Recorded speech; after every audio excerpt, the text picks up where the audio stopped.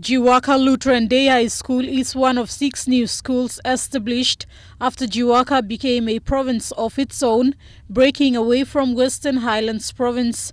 The high school is 2 years old and has a population of 430 students, that is 4 classes of grade 9 and 4 classes of grade 10.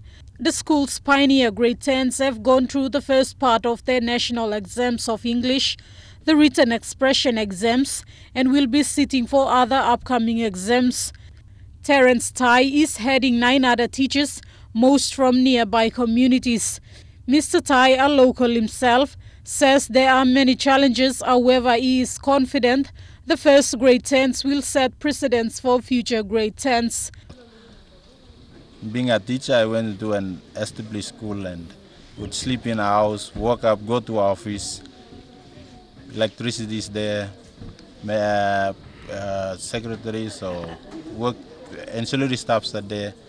So all we need to do is get lessons ready and go to the classroom. But these 10 guys that we have right now, they are going through a lot of work.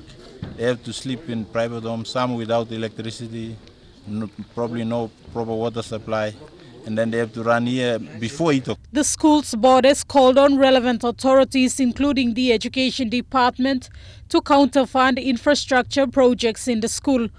Provincial government too, potential money to classroom and build him, but not a lot upside build him and build him credit basis. All some money we MP will not like give him. The school has only 2 buildings which serve as classrooms for the second lot of grade 9s for this year. These were funded by the Jiwaka provincial government. 4 classes of grade 10 are using Lutheran Church community development buildings built under the PNG Sustainable Development Program initiative. Meanwhile, the head teacher says since it is a day school, it is experiencing small effects of the dry spell. Because we need to have water, Water is a need, so it also makes the students to come late a bit. During the day it's too hot and they need to drink water, it does, and we're having a little bit of effect, but as our teachers are always reminding them to bring water so that we could manage it and get this term through, get the exams going. So we are. Michelle Amba, National MTV News.